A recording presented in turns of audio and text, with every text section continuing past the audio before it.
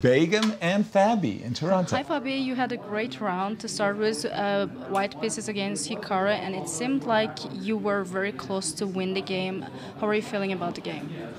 I felt like I was close to winning at one particular moment, and to be honest, before that I didn't feel like my winning chances would be maybe super high, but then he went for something which felt wrong, and I suddenly felt like my feeling, like without even calculating stuff, I just had a feeling that I should be much better.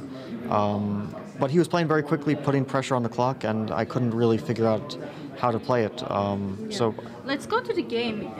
He said you missed Rook F2 after Rook B5, Rook F2. Is that correct? No, I saw it was a move. I just thought like Rook BD5 and how can it work for black? Yeah, it seems like your position is winning. What was the point when you couldn't figure out what to move? Is that after Queen B4? Yeah, I felt like it was here, but King G2 is a good move. It's just, it's very tricky because it's not like I have a clear-cut way to win this or something. It's just that I need to trade rooks, which probably is correct.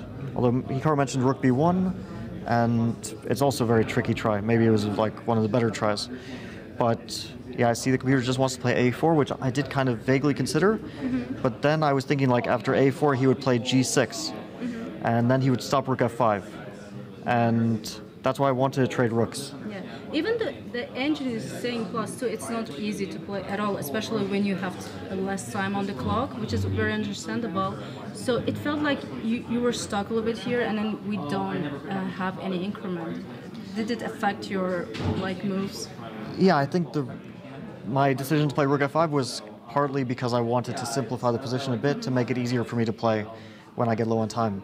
To be honest, I don't know how easy it is to play this in practice. Like, let's say I play A4 and he plays G6, and I did consider this, like maybe I play A5, but then I wasn't sure because he gets his rook active, like Rook E8, and then my king is also a bit weak. So to actually prove this in practice, I mean, I have to say that Hikaru's decision to play Bishop B2 here very quickly without thinking is very strong practically.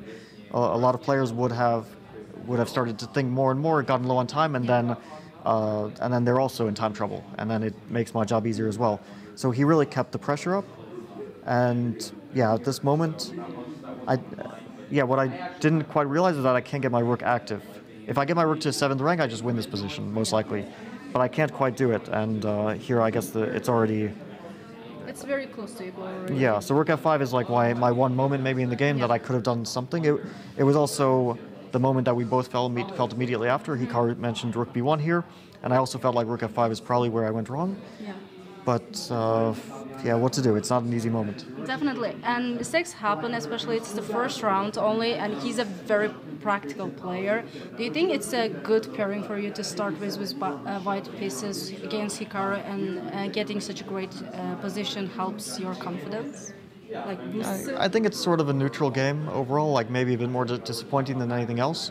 I generally prefer not to start with white in the tournament like this because you don't know anyone's opening preparation.